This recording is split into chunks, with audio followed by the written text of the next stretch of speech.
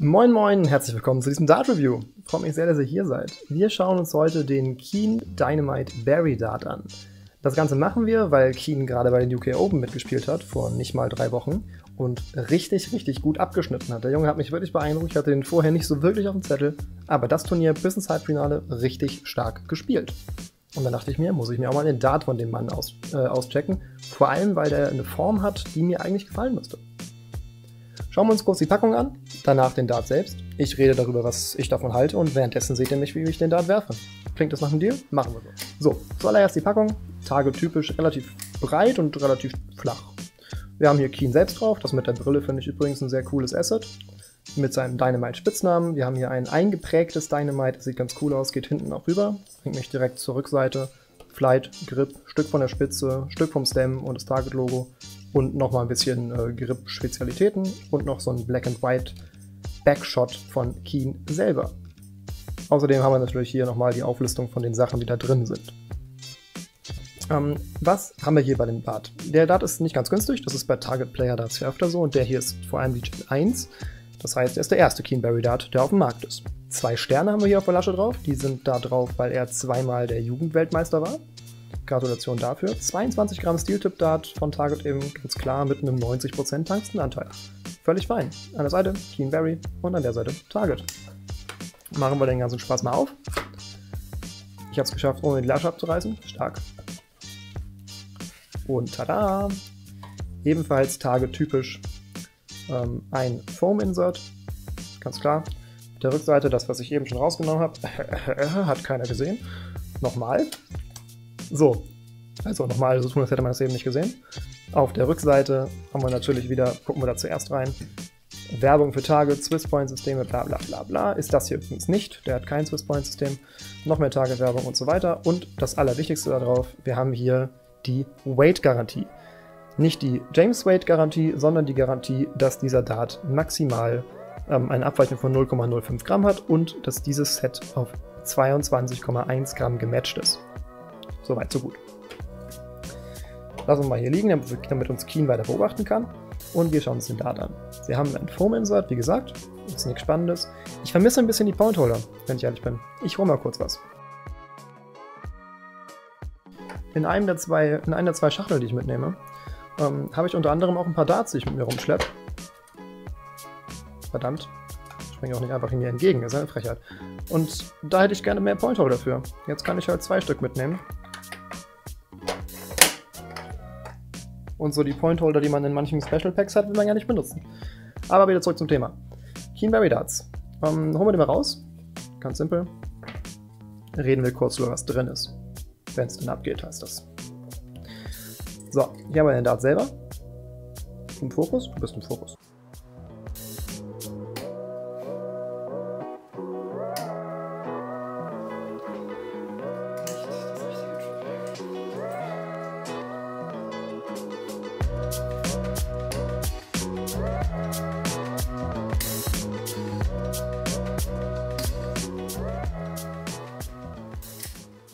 Dabei sind ein Set Pro Grip Shafts von Target. Ich glaube, es waren wirklich die. Ich meine, ich habe sie nicht getauscht. Das sind welche in Short.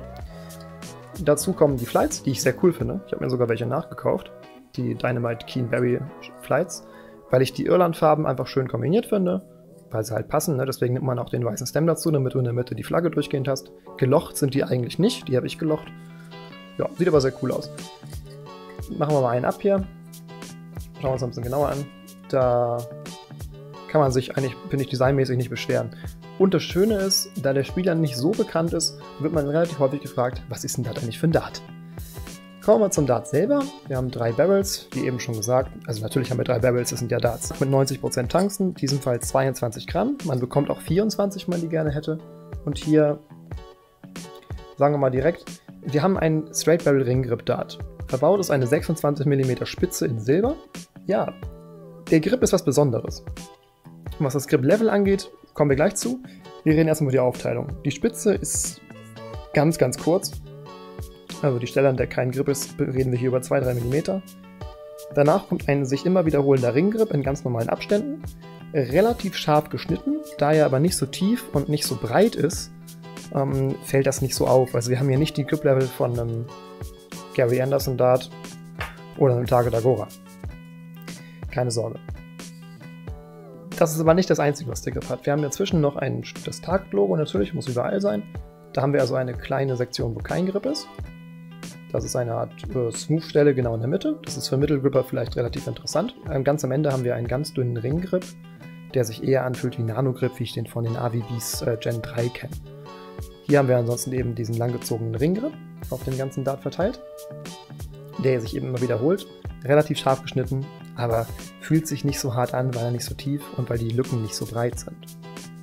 Da drauf sind aber Punkte, die seht ihr ja schon. Und das sind so kleine Bohrungen, wo man kleine Bohrer angesetzt hat. Ich würde es Pixelgrip nennen, ich weiß nicht genau, ob man das so nennen kann, wahrscheinlich schon. Und der fühlt sich wirklich speziell an, denn diese Pixel sind nicht symmetrisch gemacht. Das heißt, wir haben die immer anders verteilt auf dem Dart und wir haben überall ein bisschen anderes Feeling. Und man fühlt diese Pixel auch nicht doll, aber man fühlt sie. Also sie geben ein kleines bisschen mehr Grip, würde ich sagen, als man jetzt gewohnt ist. Das finde ich ganz cool, gerade weil es eben andere Elemente sind. Ich bin auch ein großer Fan von dem Standard Straight Barrel Dart wie hier, aber das ist was Neues und ich mag es und es fühlt sich in der Hand wirklich gut an. Also ja, was würde ich zu dem Dart sagen? Ihr habt ja jetzt auch ein bisschen gesehen, wie ich damit geworfen habe und wie ich mich damit so anstelle. Wir haben hier einen starken Erste-Generations-Dart von Herrn Keane, finde ich. Und der macht Spaß. Ist der einem das Geld wert? Es ist halt ein Straight Barrel Dart, der durch seine Optik ein bisschen besticht und dadurch, dass das eben einem Spieler gehört, den noch nicht so viele Leute kennen, der aber das Potenzial hat, ein ganz, ganz großer zu werden. Reicht einem das, um sich den Dart zu kaufen? Das ist die Entscheidung, die jeder selbst treffen muss. Ich bin tatsächlich ein Fan von dem Dart und ich benutze ihn auch ganz gerne. Ich habe ihn jetzt schon ein paar Mal zum Vereinstraining mitgenommen. Ich habe auch da ein bisschen damit gespielt. Es ist nicht nur Main Dart, ne? Aber ich würde schon sagen, dass es ein Dart ist, den man sich auf jeden Fall in diesem Zeitpunkt mal anschauen könnte. Gibt es auch schon ein bisschen länger auf dem Markt, also vielleicht kriegen wir bald die Gen 2, man weiß es nicht. Aber bis das soweit ist, haben wir mit dem Gen 1 auf jeden Fall einen guten Fang gemacht. Also, es war mir eine Freude, dass ihr dabei wart. Ich bedanke mich nochmal bei allen fürs Zuschauen, wünsche euch einen wunderschönen Resttag und bis zum nächsten Mal. Ciao und gut Darts.